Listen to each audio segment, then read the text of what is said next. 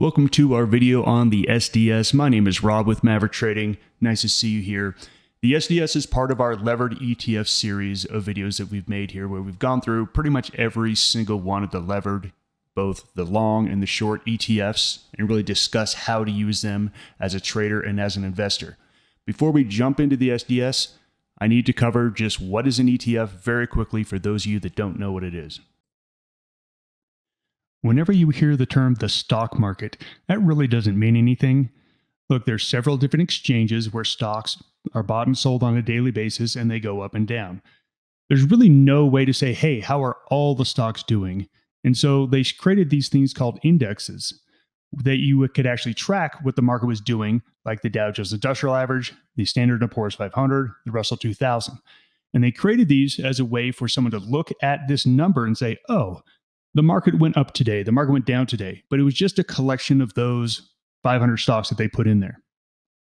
In 1993, a firm called State Street created the first exchange-traded fund called the SPY, or as was called the Spiders. This was developed to deliver the same return as the S&P 500 index. The great thing about these is it was a stock. It wasn't a mutual fund.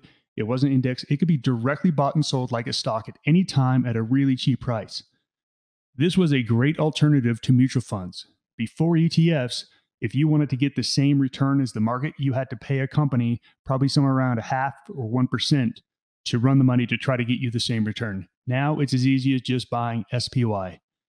And these have options, which is awesome. We're an options trading firm at Maverick, so we absolutely love options on these ETFs. Over the years, they've created inverse ETFs, so basically the opposite return. So this here is the SH, which is the short of the S&P 500. As you can see, it's going lower, which means the market at that point was going higher. When the SH goes higher, it means the SPY is actually going lower. So these are great vehicles to use, especially when trading inside of an IRA. And that is the benefit of them. You can finally, for the first time, actually protect your money. Before these ETFs in an IRA, you basically had two choices, to hold or to sell. And when you saw the economy going in the toilet, you saw the markets going down, you had to fight this decision of what am I going to do? And many times we just don't do anything. Inaction is typical. And we see our capital being lost 20, 30, 40%. Now, yes, markets come back. We know that's great. But finally, you can do something about it.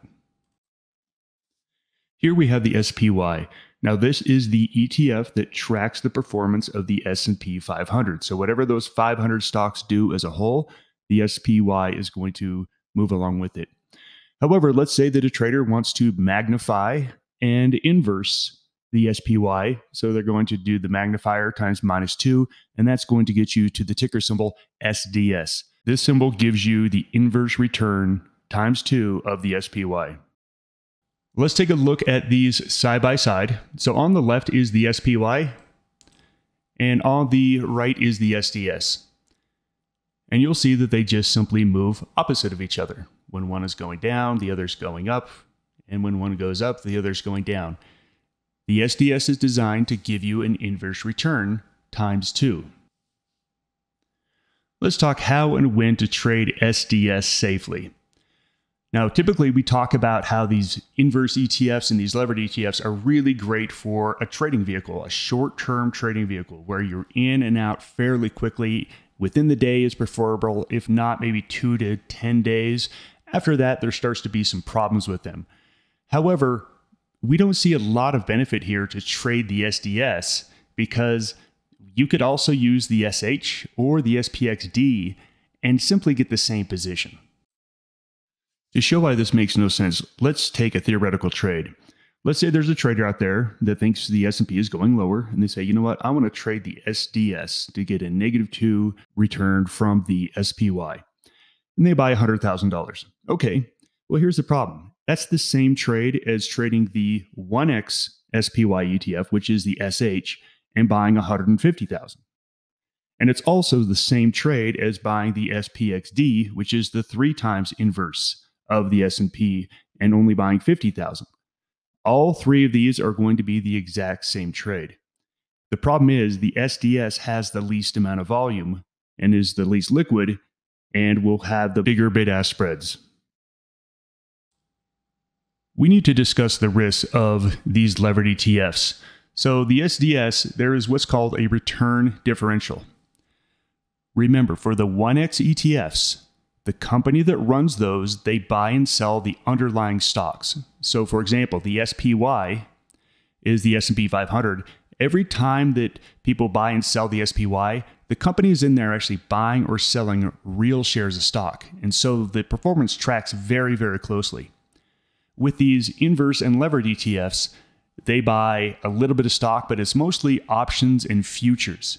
And based on how close they get to the underlying movement of the SPY is the return you get. Sometimes it's good, sometimes it's not good. Here's an example of the SDS. On the left is the SPY, on the right is the SDS. Now you would assume that, okay, I'm supposed to get negative 2x. Well, that is not always the case. Take a look at 2020. 2020, we had 18% up, but 50% down. That should only be 36% down. This is what we call the differential.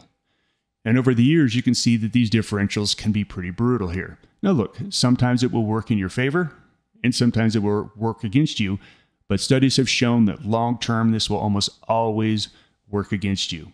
So the return differential is a real issue with these ETFs, and holding them for any longer than just a couple days, you start to get into that risk of this differential. These also come with higher fees. Levered ETFs come with higher fees. Every time you buy and sell, you're going to be paying more for this. And sadly, no options benefit. At Maverick Trading, we are an options trading firm. We have traders all across the world, and it just doesn't make any sense at all to trade these, because what happens is the options will simply just be adjusted for it. So you say, okay, but this one goes up twice as much. Well, guess what? The options are going to be twice as expensive. Everything is going to balance out. So there's really no benefit. And what you'll see here is that on these levered ETFs, there are much larger bid-ask spreads because the volume's not there. If you're going to trade options, you're best off just trading options on the SPY. And last, these can be used for hedging a portfolio. Again, it doesn't make any sense to use the 2x when you could either use the 1x or the 3x. So for any of you who say, hey, you know what, I want to do the 3x so I can buy a little bit less to hedge, great. Use the SXPD. If not, use the SH. But it doesn't make a whole lot of sense. So remember, when you are dealing with these levered ETFs, the number one risk is position sizing. As you saw in that graph, there were some years where this security lost 60, 70%. If you are too big in that and you get one of these moves against you, you could lose 60, 70%. If you had your entire portfolio in one of these, it could be really, really brutal. And so because of this, we need to be very cautious of our position sizing.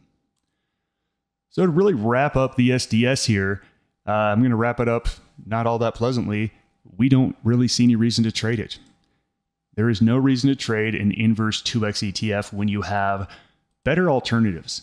The SH is going to be much more liquid, much tighter spreads. The options on it, if you play the options on it, are going to be much better. And the SPXD is the 3x. These are going to be better trading vehicles for you. Thanks for joining me. Goodbye.